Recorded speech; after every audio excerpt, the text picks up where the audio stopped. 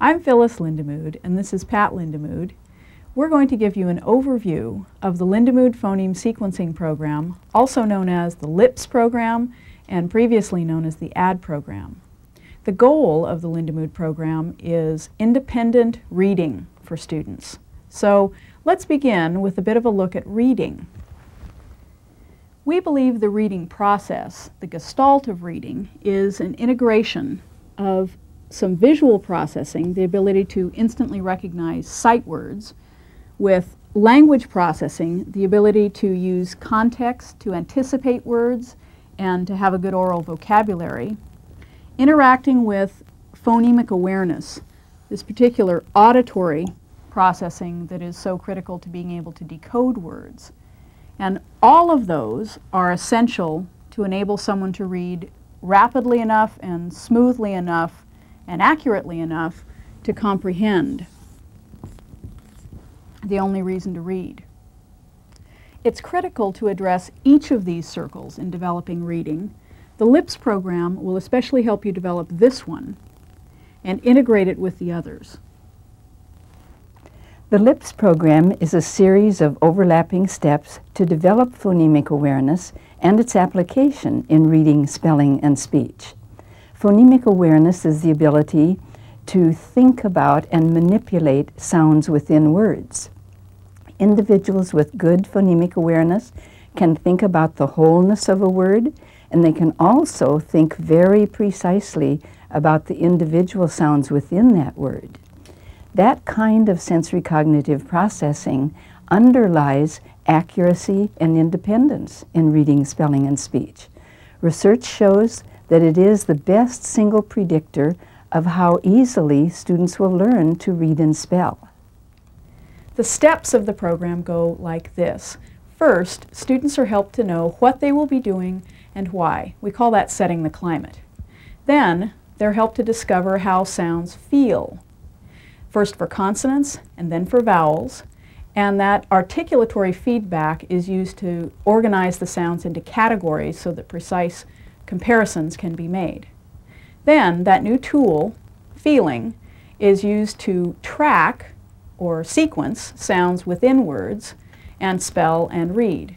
Tracking, spelling, and reading are done at single syllable and multisyllable levels, and the processing is applied to sight word development and reading and writing in context.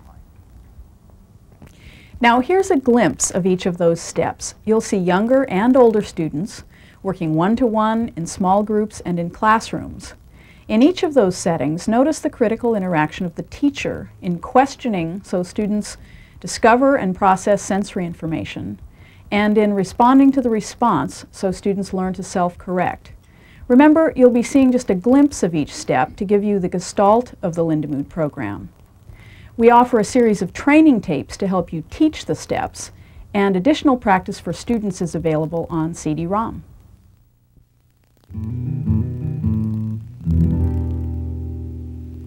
First, watch a climate being set with a group of students beginning the LIPS program, in this case, high school students with reading difficulties. Do you guys have any idea why you're here? Why you're going to be working with me? No. Okay. My mom said I needed this, but you don't know what this is? Well, what we're going to do is some really different things than you've done probably in any of your other classes at all. But it's all, the purpose of all of it is to try to get reading and spelling to be easier than they've been so far. Is that something that you're interested in? Would you like it if reading and spelling were easier for you? Yeah. Okay. Yeah. Well, the way we're going to do that is by helping you discover some new ways to think about the sounds in words. But we're going to not just think about how sounds sound. We're not just going to listen to sounds in here in this class. We're going to also look at the letters that go with them. So we're going to connect together the sounds and the letters. And one other thing, and it's kind of the main thing we're going to do in here, and that's you're going to learn to feel how sounds are made in your mouth Like, do your lips do it, does your tongue? It means that you can connect together three kinds of thinking, three ways of thinking about words, and it gives you more ways to check yourself. Okay? So let's just try some so you can see what I mean.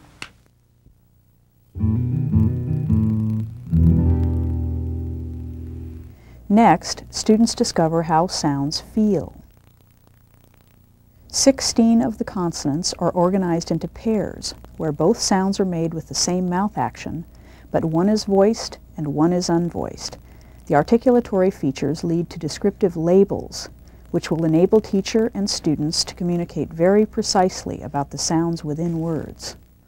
Ready? So you're going to tell me what you feel when you say k. First, see if you can feel if it's your lips or your tongue doing it. Try that first.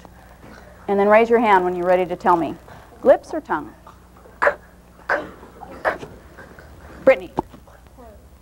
She thinks it's her tongue. Okay. Is it the tip of our tongue, like on our tip tapper? Or is it more the back of our tongue? Sean? The back. Think it's the back. Okay. That's pretty hard to see in there, isn't it? When I just say it the usual way, see if you can see my tongue.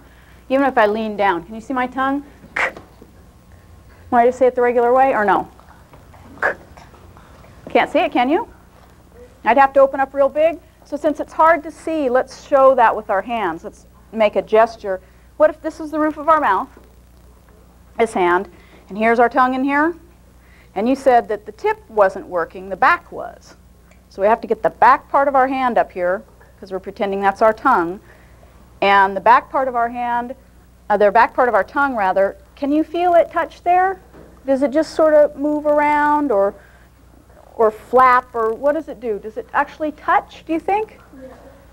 You think it touches? Okay, and touch in the front or the back? The back. Okay, and does it stay touching for a long, long time, or does it just go a really fast scrape? Well, show me with your hand what you feel. Do you feel it stay touching, or does it go scrape like that? Yeah, it goes like that. Okay, now why don't you test on your partner's mouth. Decide who's going to be your partner. You two, and you two, and you two, like that. You might even have to do a 3 maybe in the corner there. Look on somebody's mouth and let her say or him say both of them. Let her or him say both of them and see if they both tongue scrape.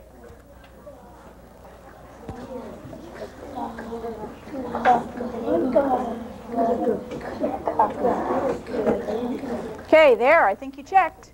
Did they match? They did. They're both tongue scrapers. The consonants and their labels are not memorized. Problem-solving activities are used to bring associations between sounds, letters, labels, and mouth pictures to an automatic level.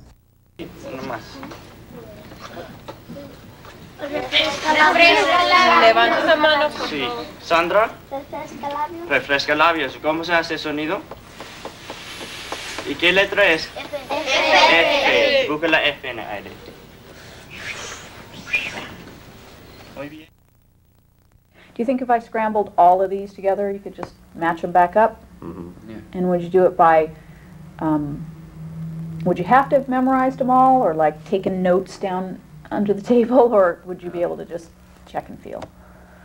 You can check and feel. Yeah, we're trying to work that way, so I hope you could. Let's do it and scramble. All right. Why don't you scramble the pictures too? And we'll steal these out like cards, and you have to match up the one that you get. Let's spread out the pictures so that they're all visible. And what I want you to do is the one that you're going to use for your first turn, like Levi, if you go first, just pick whichever one you want to start with. You don't have to go with what's on top. Just pick the one you want. Say that and tell us what you feel. You have to say what you're feeling, because otherwise we're I gonna be feel bored. air gushing out of my mouth. Okay, is it coming out between your teeth, between your lips? So which picture shows that? Good for you. And we're going to always, on each of these, put the noisy one last and the quiet one first. So which one do you have here? Is that the noisy or the quiet sound? B. Wait. The noisy? Yeah.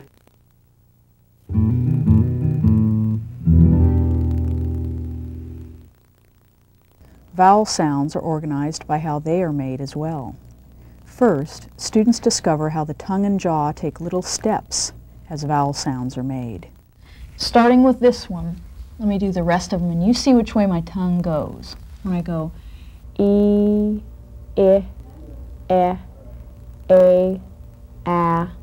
a, It's going down. Okay, and did it go down like in great big steps or in No, little real steps? smaller ones. Okay, can you show that with the felts? Little steps. That one, and go like there. Okay. We're probably going to have to overlap them. Okay. Like maybe even about like that.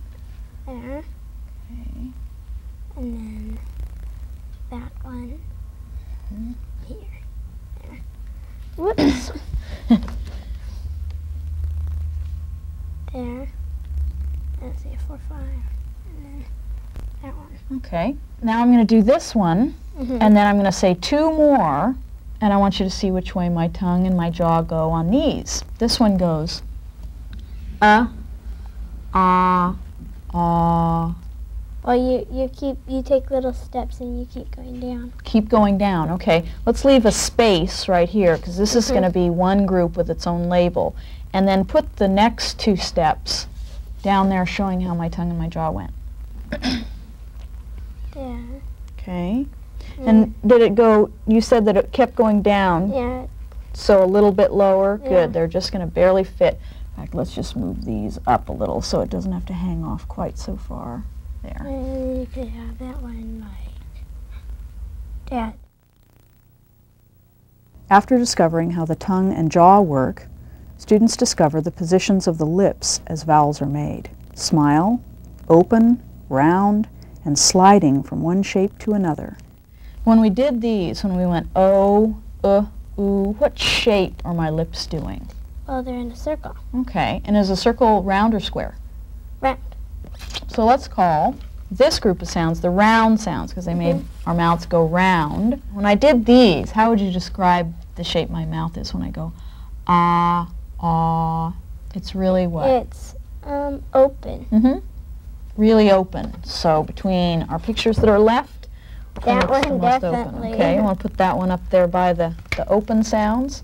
Next, in each of the 4 vowel categories, students work out the order of sounds by comparing tongue and jaw position. Okay, so we know these go like this. Okay. Pick another one, Jake. Okay, he's picking eh, and we're going to check to see if eh steps down or up. Our new one, does it step down or up compared to e? So let's see. E, eh. Check it on you. E, eh. eh. Does it step down or up? Down. Okay, so we'll move it down.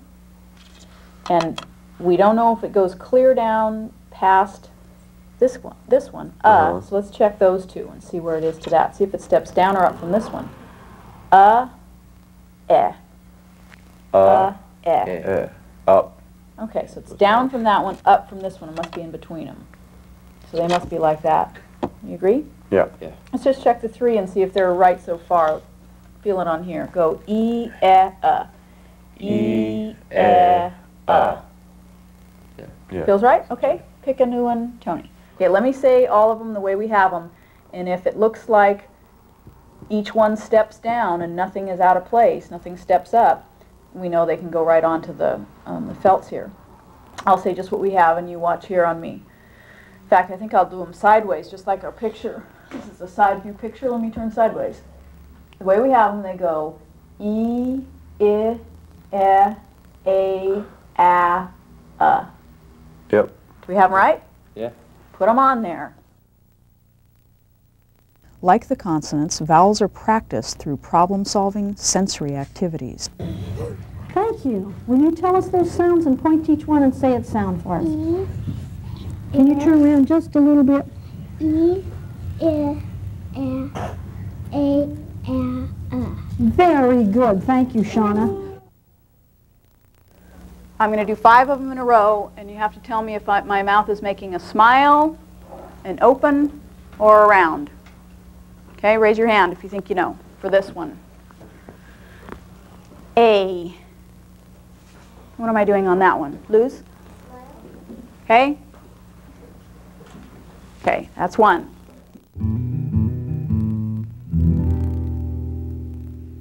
Now that students know how sounds feel and have compared and labeled them, they learn to feel them within words.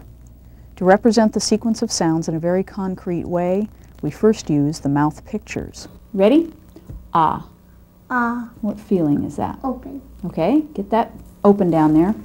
And I'm going to add one of these consonants to it, but I'm not going to tell you which one. And I'm not going to tell you if it comes before the open or after. You're going to have to feel to check that. You ready? Okay. Okay, make it change from ah to ah. Ah, ah. Good. What did you feel come in there? Tongue curler. All right, so you're in your tongue row. Okay, and where do you feel it? Ah. You're showing me it last. Is that where you feel it? Okay, here's how you check. You take your finger and you point to each one, but you say it really slowly while you feel it. Ah. Got it right? I agree. To build students' ability to hold and compare words, we next use colored blocks to track sounds. The teacher asks students to check what they feel, and the labels we've established enable teacher and students to communicate clearly about that. If that was frecked, show me frest. Est.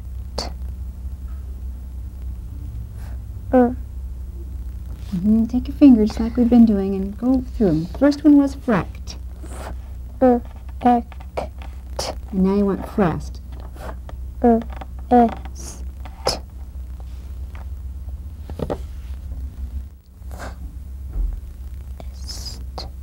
And it's going to Okay.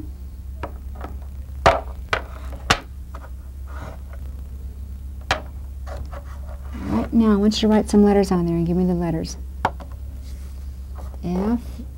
F. Backlifter. And you don't have to tell me the labels this time, just the letters that you would imagine. R. A. I mean E. If that's frest, I want you to show me front. I think that's skinny and put in a new sound. If that says ip, Brianna, make it change to the real word if.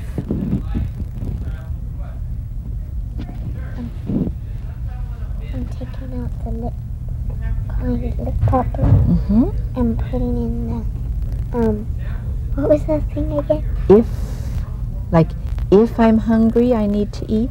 If. I'm putting in the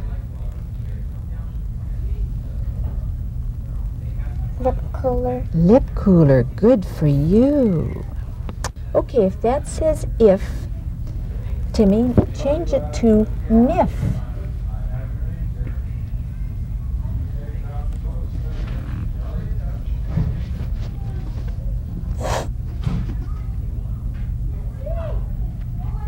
I'm glad you're all thinking and waiting for Timmy to do his thinking. I'm putting the nose sound. Timmy says he's putting a nose sound first. And he says that smile ear and that lip cooler still stayed there while it's saying miff. Miff. Do you all think he's thinking right on that? Okay. Yes.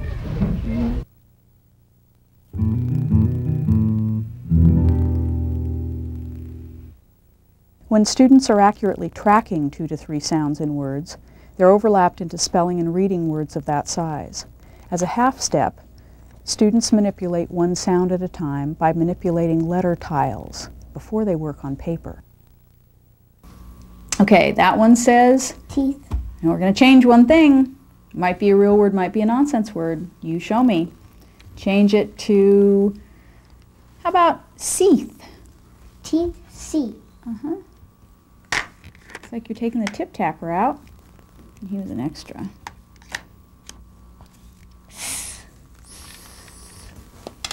Oops, that's Seeth, because there's no E right there. Okay, so that one says seeth. How about see?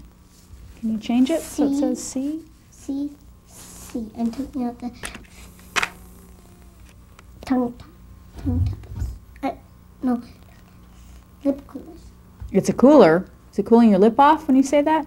Tongue cooler. Yeah. If this says if, show me if. Kevin.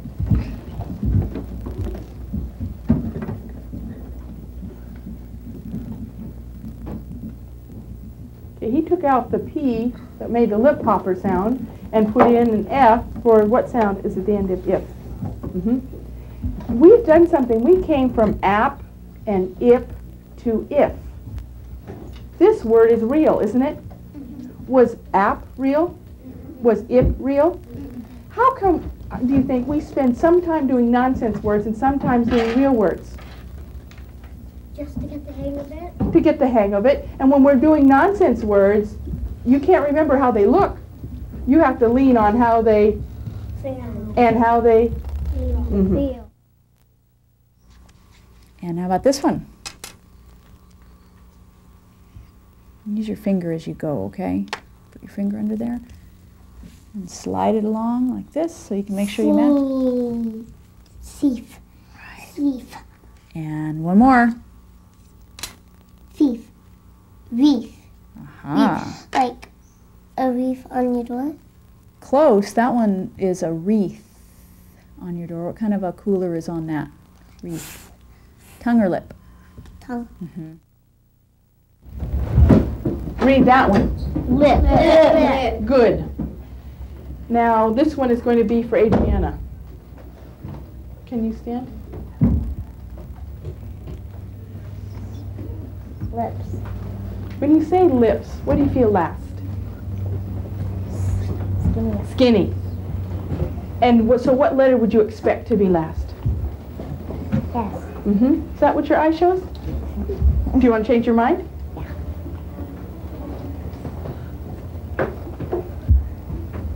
Lisp. Right. Good. Lisp. It's when your speech is not really clear. But now, what does it say, Maya Delgado?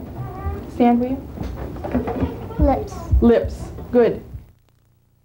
Several important spelling rules, we call them expectancies, are introduced at this level, like how vowels are signaled to say their names, how the letter C works, and so on. These orthographic expectancies, integrated with articulatory feedback, let students begin to become independent with reading and spelling. Oust. Snoust. That's just great.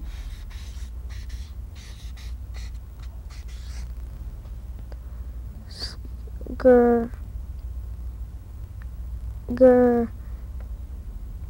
An. Gan. Gran. Ain. Grain. Good.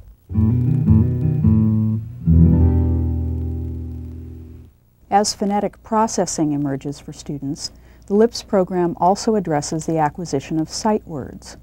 Sight words are crucial for fluency, and fluency is crucial for comprehension, our main goal. Before. Just. Long.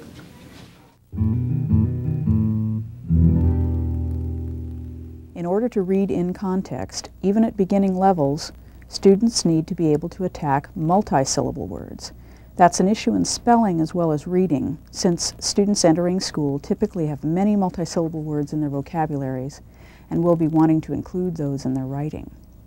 Like our single-syllable steps, multi-syllable processing is introduced at the oral level.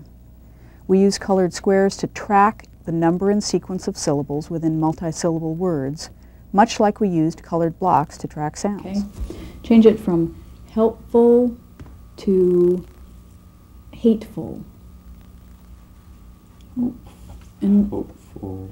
there you go. You're going to do just like we did back on our blocks where you said the old one and you touched as you went, and then the new one. Remember that step? Do the same thing here. Do the old word, helpful, and now do the new word, hateful. change this one. Yep, and it went from help to, what's the new chunk in there? Hate. Right. How about from Hateful. hateful to hatefully? Hatefully. Mm-hmm. Hatefully. Hatefully. Let's see if you can touch them as you go. So it's hateful to... Hate. Hmm. Okay, so we need 3.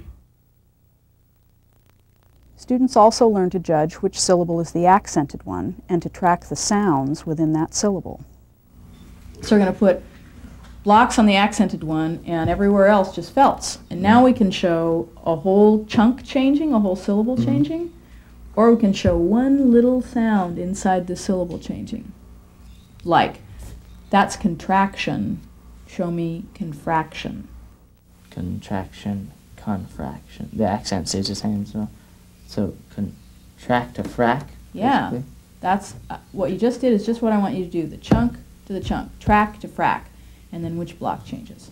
No, so this is, wait, which one is this? Track, to, ack, to, ack. So, tip tapper to a lip cooler. Okay. How about confraction to confractly? Confraction, confractly. I don't think the accent changes. Okay. And you know what? I won't ever change it. Once we get the blocks on there, that's where it'll stay. Mm-hmm. Okay. But you changed shun to Lee. good.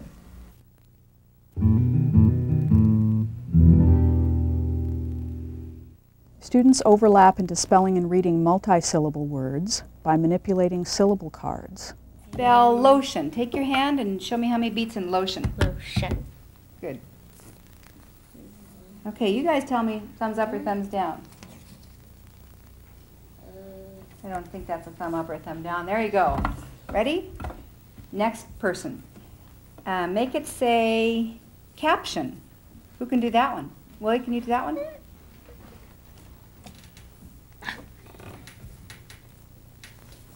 Good. You got it? Caption. Caption. Who can make it say pre-caption? How many beats? Good for you. Go ahead. Pre. Here's your beginnings, and here's your middle part, and here's your endings. So what do you have to add to this to make it say pre-caption? Oh, that was good. Thumbs up or thumbs down? Yes. The syllable card step is a short and easy one for most students and lays a base for teaching where to break words into syllables as students read and spell. The lip steps for breaking words into syllables are very simple, keeping us headed for rapid phonetic processing and fluency. On the next one, go ahead and divide it up, but working in your steps, and why don't you say your thinking out loud so I know what you're doing. Okay.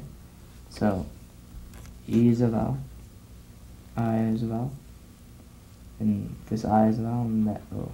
Okay, so I agree, I is a vowel, no is a vowel. Would they usually, if they're right next to each other, would they usually work together or separately? Together, usually. Okay, so they get one big dot. one dot between them, that's right, because they'll probably make one sound.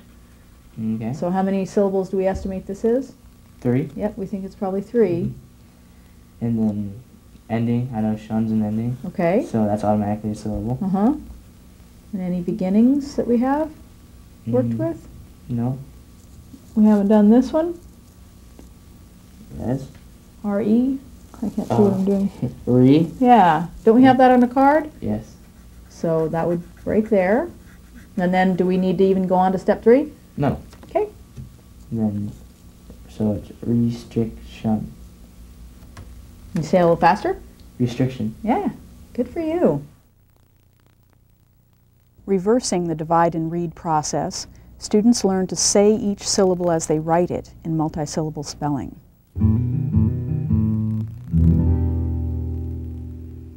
When students have some function in phonetic processing, sight words, oral vocabulary, and comprehension, they are ready to read in context. The teacher questions so students learn to use all 4 circles to detect and correct reading errors. In ancient Egypt, the cat was regarded as scared. When Okay, now let me check. That would make sense, but when you said scared, What did you feel right after the skinny sound? The k sound. Mm-hmm. The scraper. Let's see if you have a scraper. Does your see a scraper right there? No, I don't. Okay. Let's see if we can figure that word out. Sacred. Ah, all right. So that is going to change the idea of the sentence. Yeah. So run through that once more with the whole sentence. In ancient Egypt, the cat was regarded as sacred. The saguaro cattle of the American Southwest can reach a height of 60 feet. Okay, I want to check that sentence. What's the idea that you've got for those? Really big cattle? Yeah, I was going to say really big cattle, 60 feet. Let's see, let's check the words, see if it seems really odd, you want to go back and investigate. So let's check and see that. Saguaro cactus. Ah. There's no cattle. Yeah. It's not cattle then, it's Cactus. Oh, now a 60-foot cactus is quite a bit different than a 60-foot bunch of cows, huh? And at this application level of the program, students also begin writing sentences and paragraphs, learning to prove the language, meaning, and spelling of a passage. In closing, here are a few individuals talking about their experiences with the Lindamood program. Use it well and have fun. Great. My little, you know, the usual, we got little kids. I got a little girl that's 6 and a little boy that's 5. And, you know, they want bedtime stories or stuff like that. Well, Dad could never read. So once in a while I would try and fake my way through it, you know, and I'd make up a story. Well, they'd tell me that's not the story, so they knew what was going on. So now I can sit down with them. And actually, I have a little girl, she's like, say, she's 6, she's in the 1st grade. She's learning this in school. So it's like the new math. Now I can sit down with her and the two of us can discuss reading and how to read and what goes on with reading. So we've changed the whole outlook on what we're doing, from Dad not knowing how to read to Dad helping me with reading. So it's brought on a whole new perspective there. In the past, I thought I really did a good job of teaching phonics, and yet there were many children that just didn't seem to catch on. They could tell me the sounds of all of the consonants, but they just couldn't seem to be able to read words or write words, and they just didn't progress very well. Then when I was introduced to this program, I found that there was that extra dimension of feeling it. And so this year I have spent much time helping the children not only see the letters, hear the sounds, but knowing how they are made and how to feel them so that they can check themselves. And it has changed my whole teaching procedure. And I don't think I could ever go back to doing anything less than this.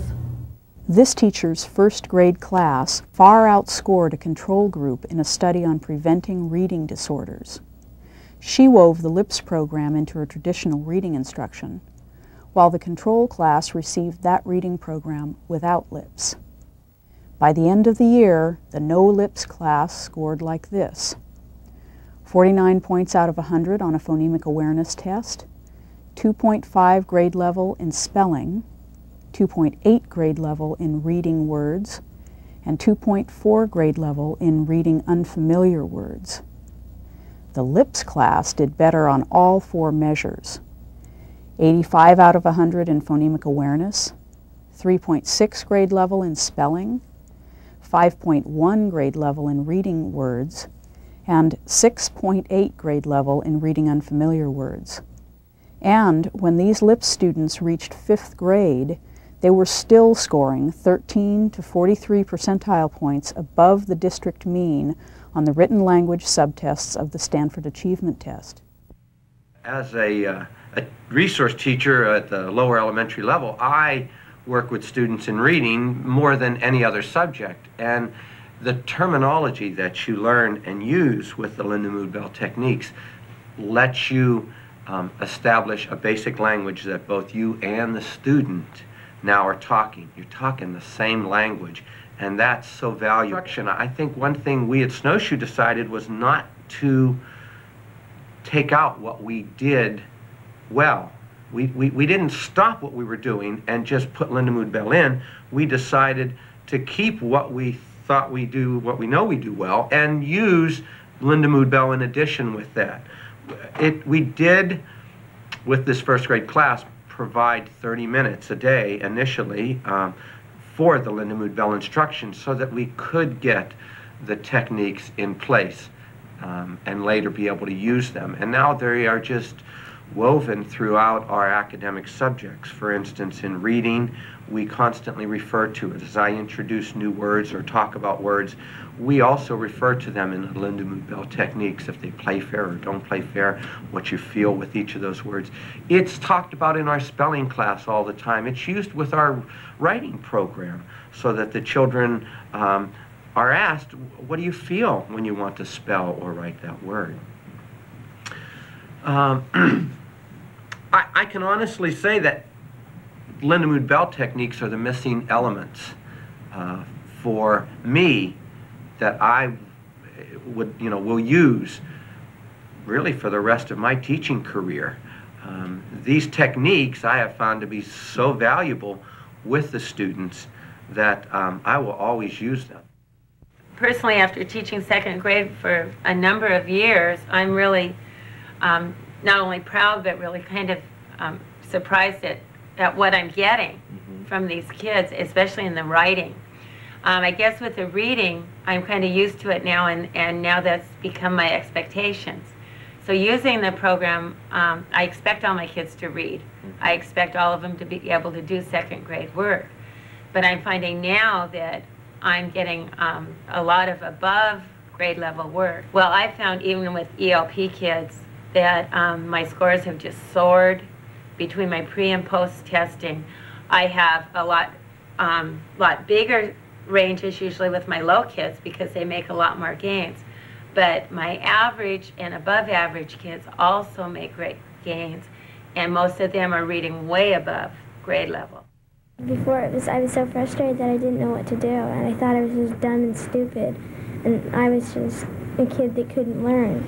And now I know that I can learn, and that really I am pretty smart.